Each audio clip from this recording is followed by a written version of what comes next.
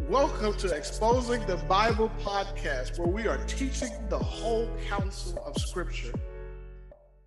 We are looking at Romans 1, 24 through 32 that we have as the unrighteous given over by God.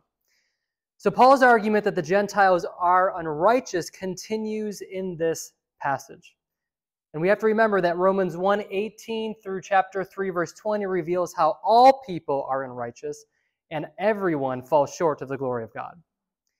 As we saw in Romans 1, 21 through 23, Scripture is clear.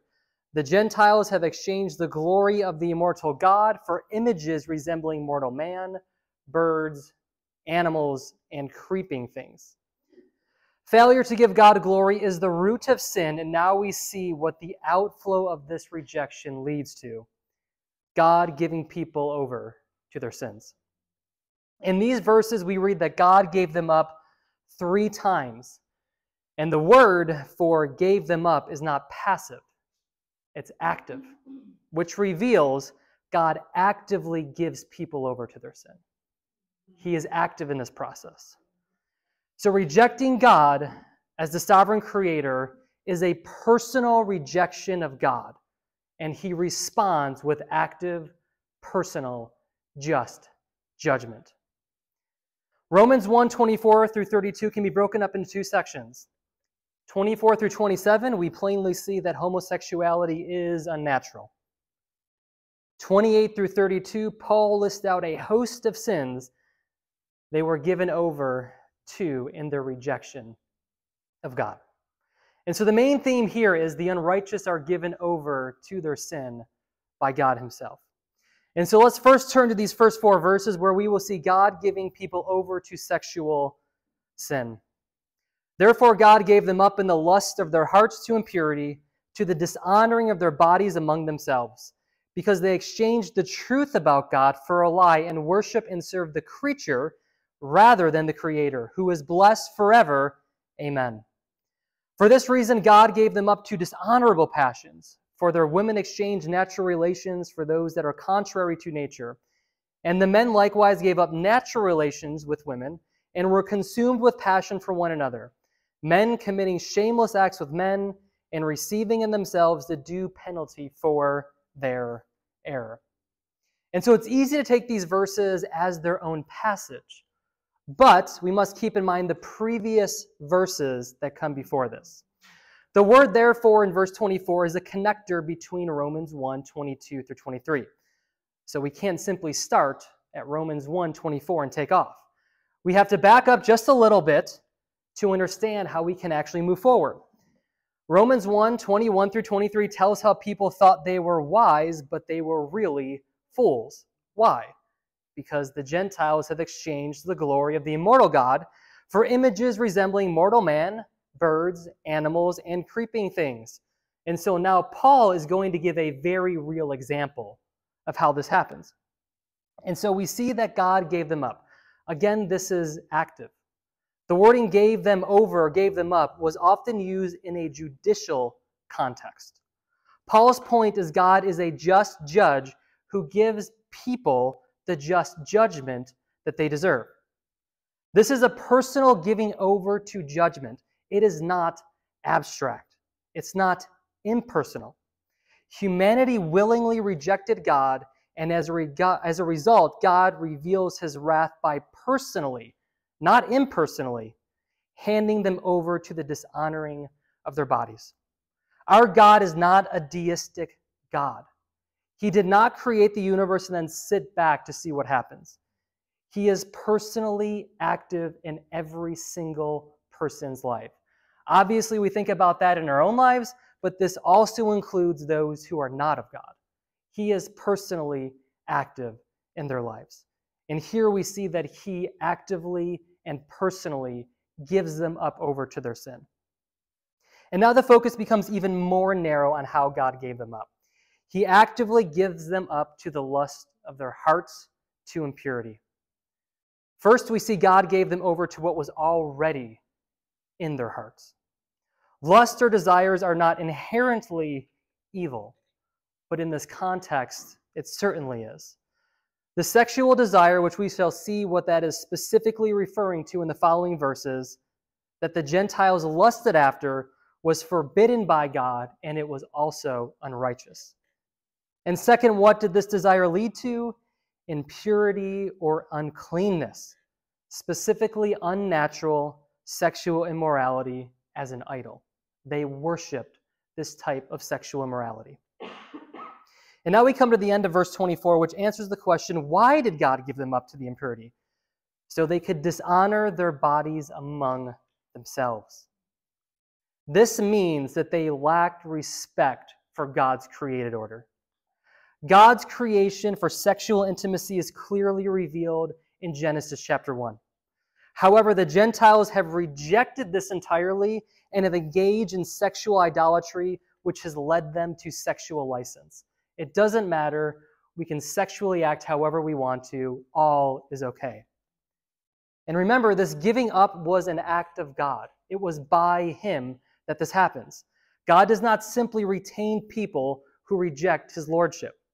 So He gives them over to the desires of their hearts, and He removes the restraints for the natural sexual order. This is a divine punitive act by God, but it is not spiteful, nor is it vengeful. God, in His gracious goodness, gives His creation over to their animalistic desires if they reject or suppress Him. But why does this all happen? Why does God give up the Gentiles to the lust of their hearts in a judicial manner? Because they've exchanged the truth about God for a lie and worship and serve the creature rather than the Creator. And if you jump back up to Romans 1, 22 and 23, you see that it's almost similar. But here, in this verse, it's actually a stronger restatement of 22 and 23. At the core of their unnatural sexual beliefs was a lack of understanding about the truth of God. Romans 1:20 already spoke about this truth. They have rejected the Creator that they can plainly know. They do not honor or give thanks to Him. Once again, the root of idolatry rests on a total failure to give God glory. And so what was the result of this rejection and suppression? These people worship and serve the creatures and the creature rather than the Creator. God demands exclusive worship from His people. They are not to worship any other God or any other idol. Our God is a jealous God, as Exodus 25:6 states. You shall not bow down to them or serve them, referring to other gods. For I, the Lord your God, am a jealous God, visiting the iniquity of the fathers on the children to the third and fourth generation of those who hate me, but showing steadfast love to thousands of those who love me and keep my commandments. Yet, God also demands worship from everyone. Every person He's created, He will get worship from one day. And we know this from Philippians 2, 9 through 11. Therefore, God has highly exalted Him and bestowed on Him the name that is above every name, so that the name of Jesus every knee should bow, in heaven and on earth and under the earth, and every tongue confess that Jesus Christ is Lord. Why? To the glory of God the Father. These Gentiles individuals have not worshiped God. Instead, they have traded the glory of the immortal God and worship rather the creature. A terrible idolatry is afoot. And yet Paul ends this verse not negatively, but with a doxology. The scriptures point to the glory of God regardless of the failure of Gentiles to worship Him by their unnatural sexual acts. Regardless of the sexual beliefs of culture, Paul praises the one true Creator.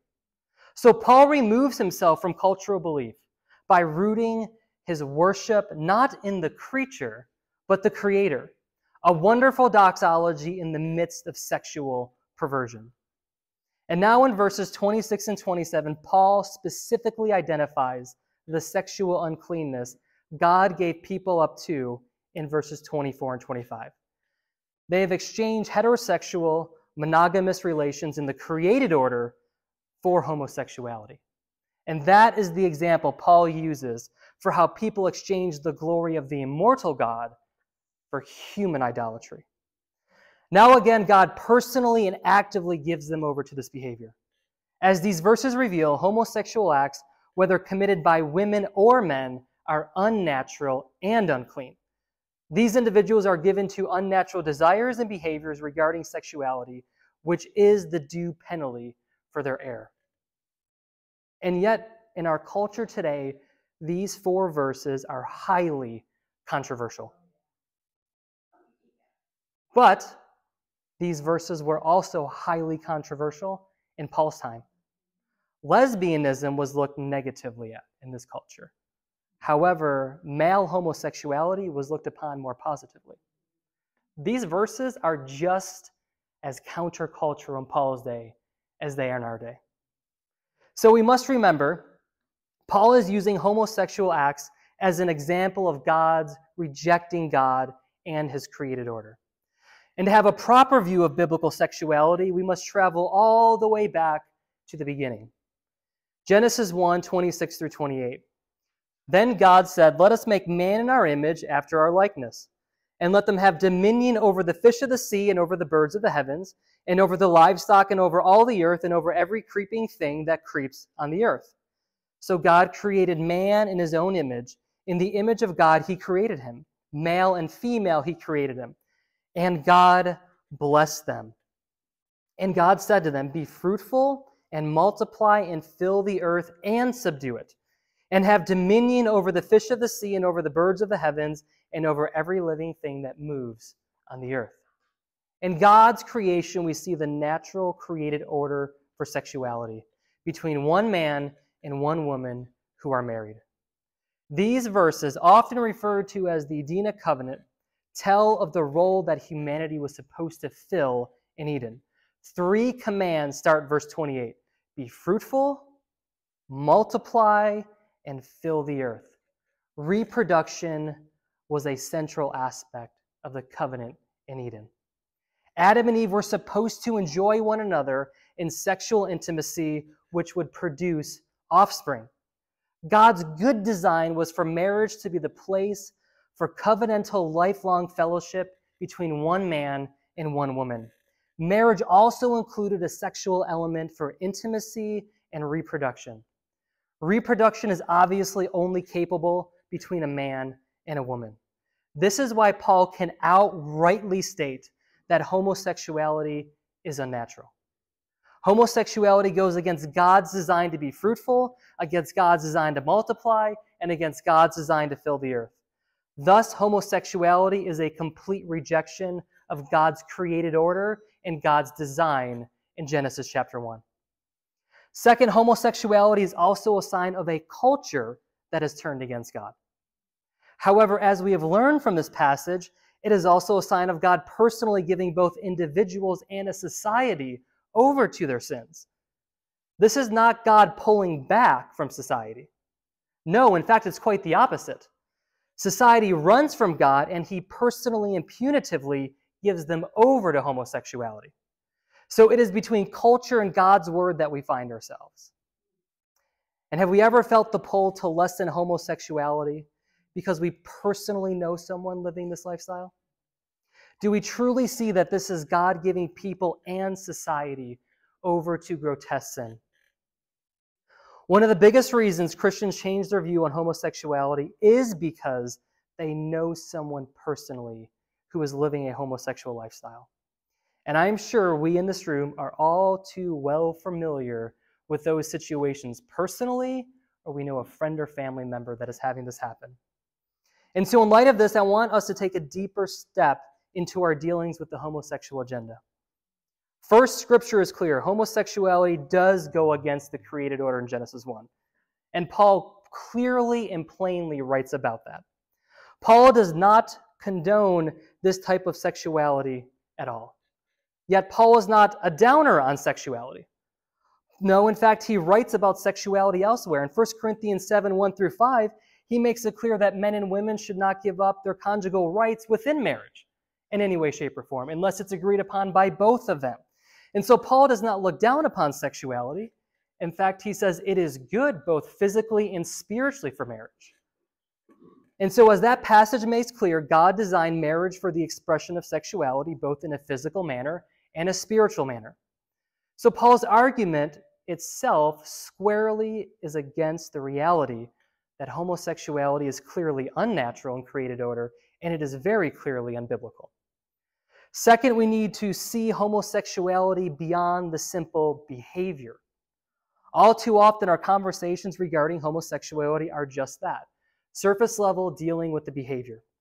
Yes, they are certainly living in sin, but there is so much more to it than simply living in sin.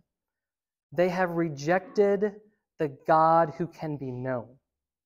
And as such, God is personally and punitively giving them over to their sin. So the wrath of God is being applied to both the individual, and then for societies that accept homosexuality, he is now giving it over to the entire society. This allows us to see the spiritual component behind the sinful behavior. 1 Timothy 1, 8 through 11 says, "Now we know that the law is good, if anyone uses it lawfully.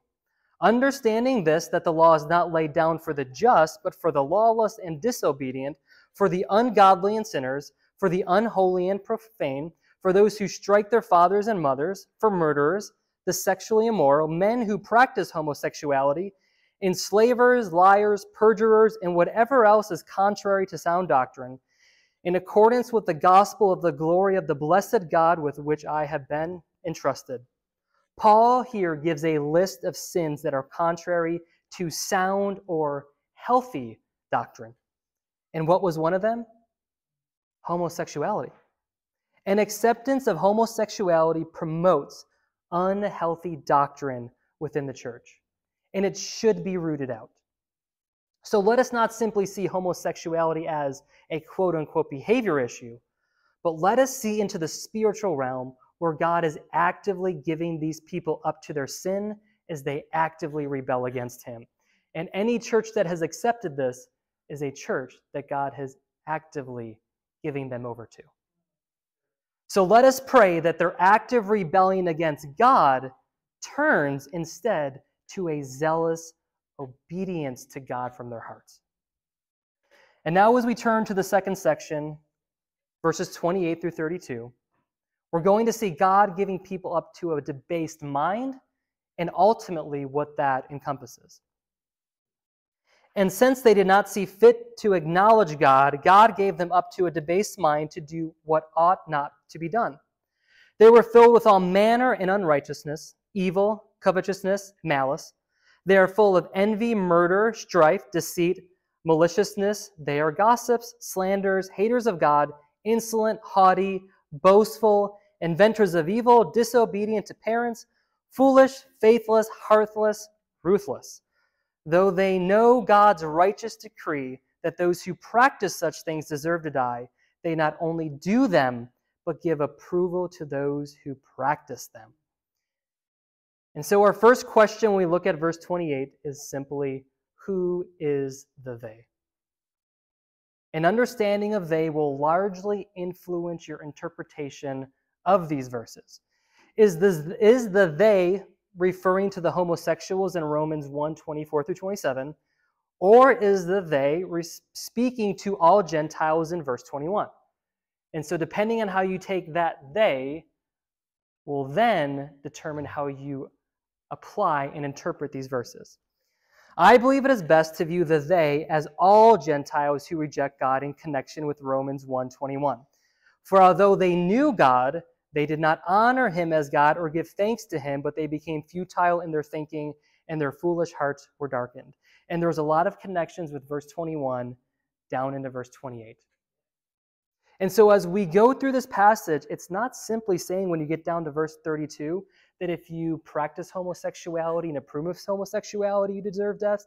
It's if you practice these sins, and then affirm and approve these sins, you deserve death. And so as Romans 1:18 through 21 states, all Gentiles knew about God and they failed to glorify him. Now Paul restates that truth. They did not see fit to acknowledge God.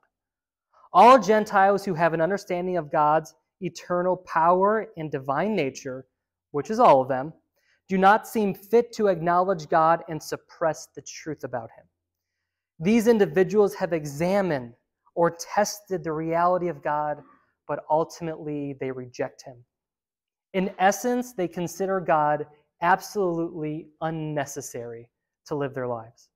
They simply believe that they do not need him.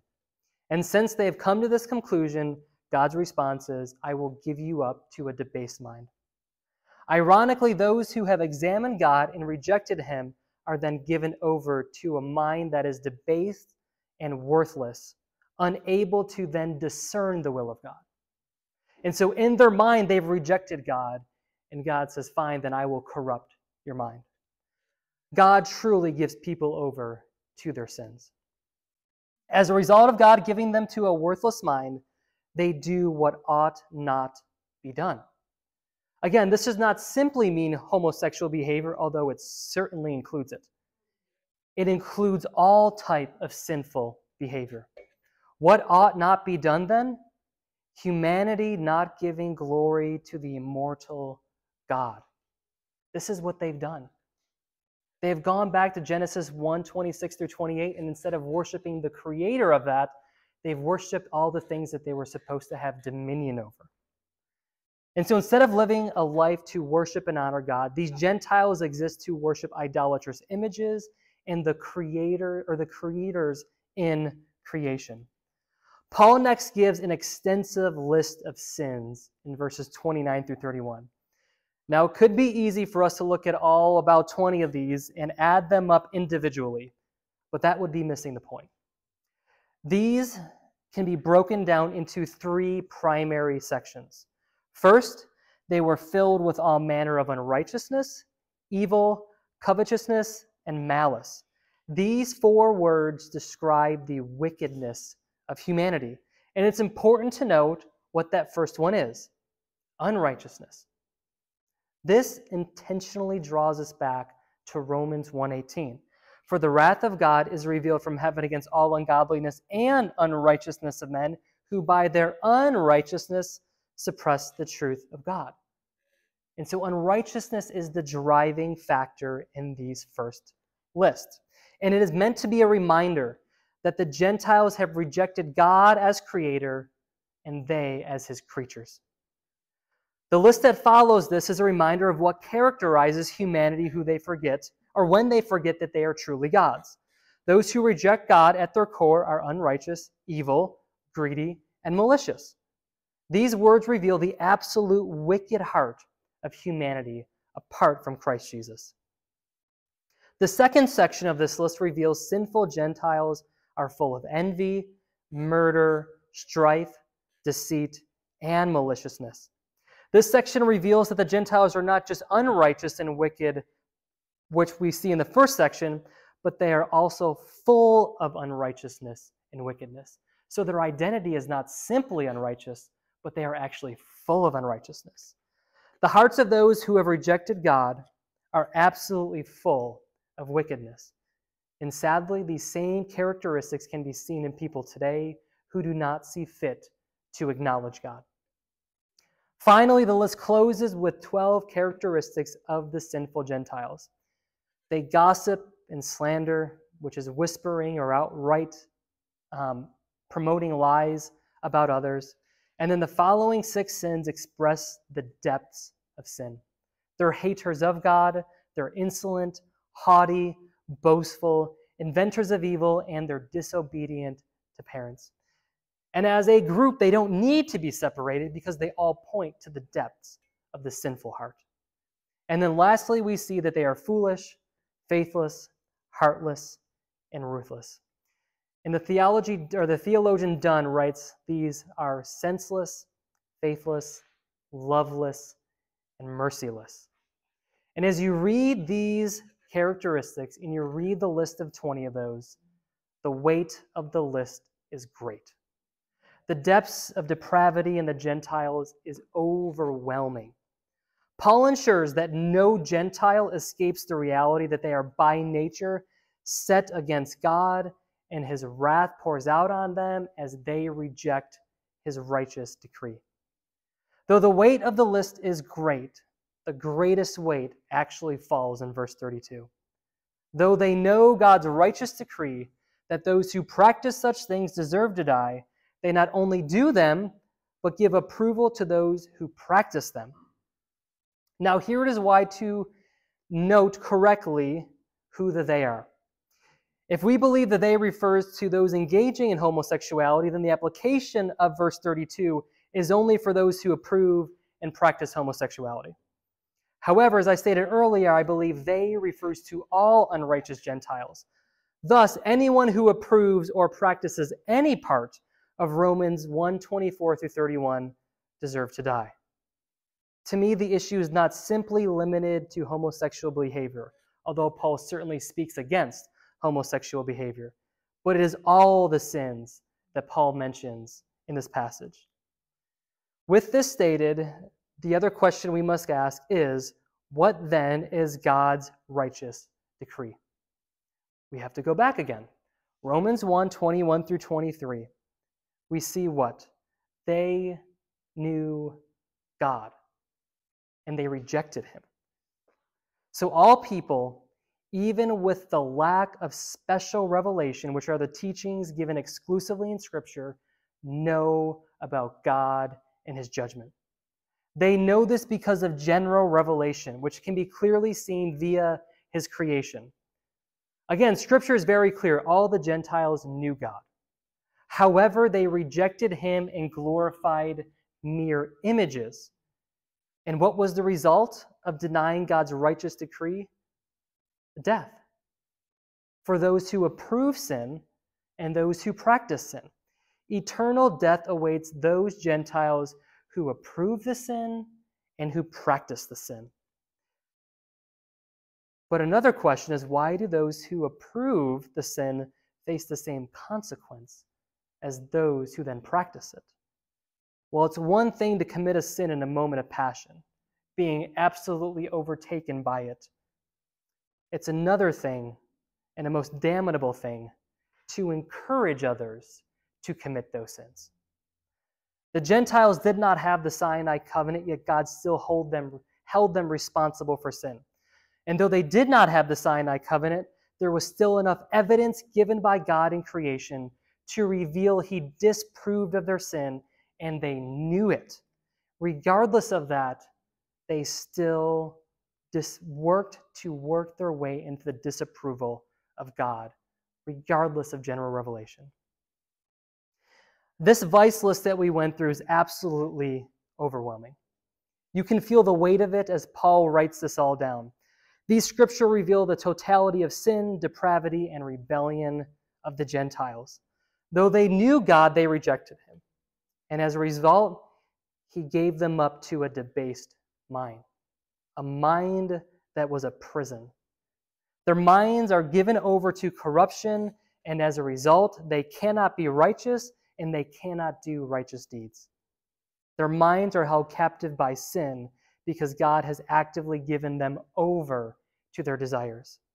As Joel Beeke writes, the Puritans taught that the conscience functions as a spiritual nervous system, which uses guilt to inform us that something is wrong and needs correction. Failing to heed the warnings of conscience can lead only to the hardening or searing of the conscience, which in the end will bring us to destruction. Sibbes compared the authority of the conscience to a divine court within the human soul, where it serves as a witness, accuser, judge, and executioner. And so the Gentiles had their conscience, which was given to them by God. Yet they were sin-laden, and they rejected God entirely. They knew their sins were abominable to God, yet they continued in his disapproval. And the third section of this list proves just how far their rejection went. Just listen to the list once more. We will be able to see how depraved they truly were. They were gossip and slanderers. They falsely spoke privately or publicly about others. They were haters of God, which was an active thing. They were insolent or violent. They were haughty or arrogant and proud. Boastful, they were braggadocious and self-centered. They were inventors of evil, and in doing so showed creativity in performing evil. They were disobedient to parents, which is sin that creates destruction within the home. They were foolish or void of understanding. They were faithless, which meant they were covenant breakers. They were heartless, which means they lacked compassion for others. And then they were ruthless, meaning they were unmerciful. Aren't the Gentiles the same way today? These specific sins are clearly seen in our society, in our culture. Nothing changed from Adam to Noah. Nothing changed from Noah to Christ. And certainly culture did not change from Christ to when Paul wrote this epistle. He is clear in Romans 3:23, all have fallen short of the glory of God. And so with that in mind, I'm going to read this list once again. But this time, instead of thinking of the unrighteous Gentiles, ask the Spirit to draw out where you are. Are you a gossip or a slanderer, speaking falsely about others privately or publicly? You're probably not a hater of God, but are you at odds of God somewhere and actively? Are you prone to violence? Are you prone to being haughty, arrogant, and proud? Are you prone to being boastful, which is being braggadocious and self-centered? Do you show creativity in your sin? You may not be disobedient to your parents, you may not live with them, but do you create dysfunction and destruction within your family relationships? Are you foolish or void of true understanding? Are you faithless, breaking the new covenant over and over again? Are you heartless by showing lack of compassion for others? Or are you ruthless and having a heart that is unmerciful? As we have learned, the root of sin is a failure to glorify God.